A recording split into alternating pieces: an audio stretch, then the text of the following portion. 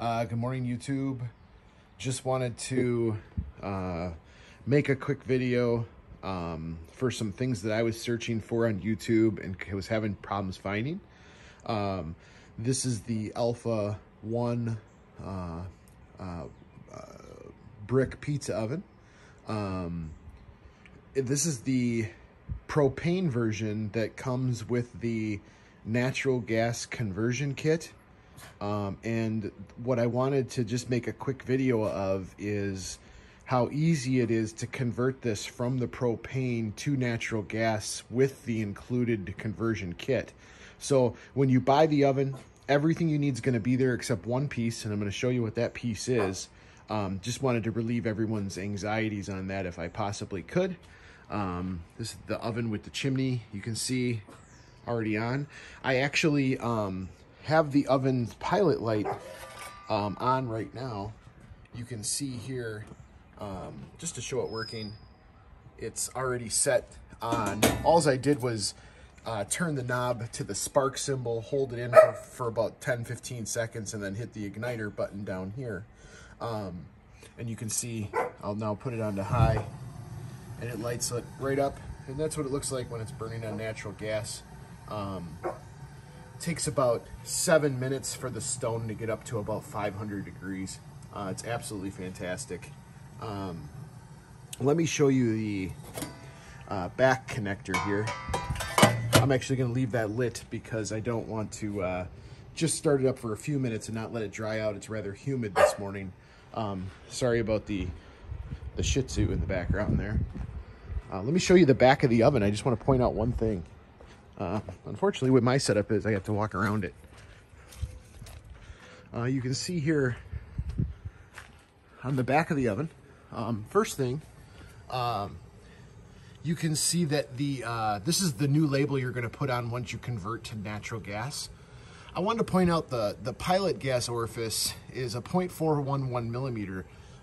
If you look at the pilot gas orifice for the LP version, before you convert it, it's 0.41. So when the instructions tell you to change out that pilot spud, you do not need to do that. I repeat, you do not need to do that. The extra spud that they give you is just an extra spud for if you're having problems with that clogging up in the future. All you really have to change on the inside of the burner is the actual pilot nozzle, which is so simple with an 11 millimeter wrench, or a spanner as they call it. And then when you pull the gas burner out, there's just one screw on the front, which I should have pointed out when I was up there, and maybe I will before the end of the video. And then two screws back here, one up top here, and then one down here. Then you're going to put a expander on or an extension on the back of the gas burner, just so you have more clearance for the regulator. One elbow. Connect the elbow here. Use the Teflon tape that's approved for natural gas. It actually comes with a roll of that, so you'll have that there.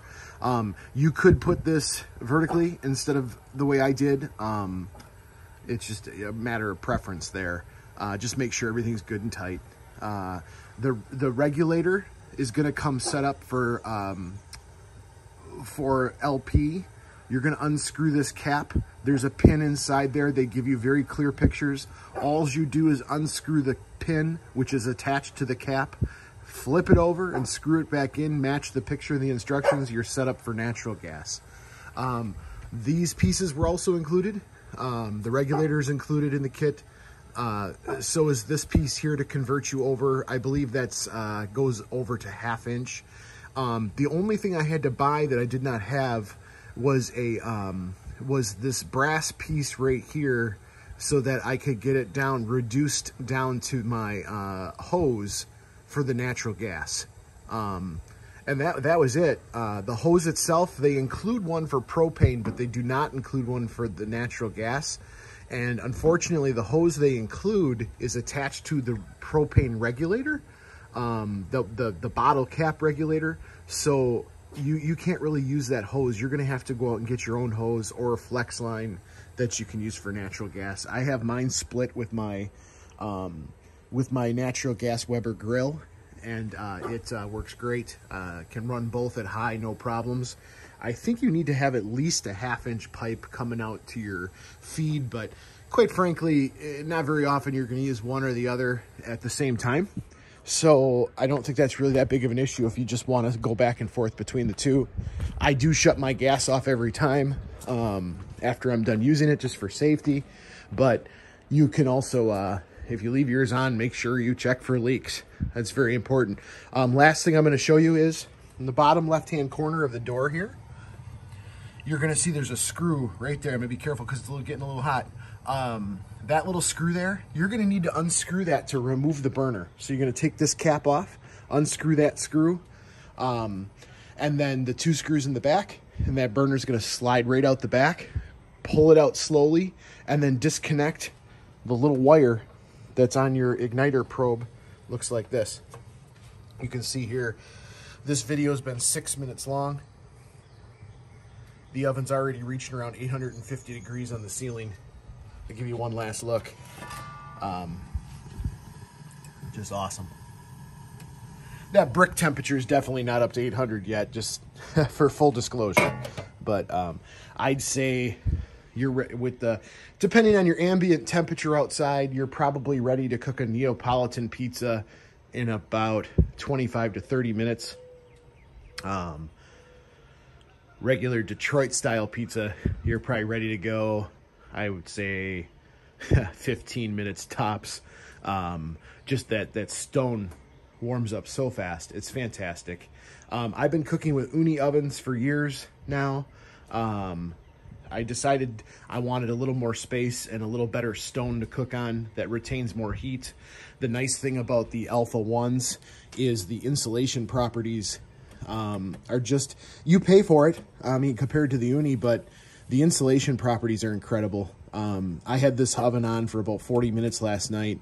My stone temperature was 900 degrees, and you could literally put your hand on this oven with absolutely no problems. It was fantastic.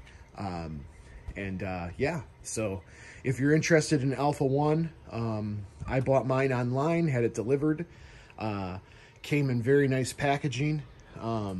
Just wanted to make this video because I don't see a lot of information out there. I don't know if they're new to the market or what. I know Alfa's been around since 1977, so I mean, they're a fantastic company.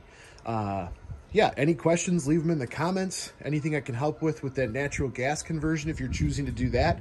Otherwise, you're ready to go out of the box with propane. Everything you need for propane is included. Yeah, happy pizza making. Have a great day.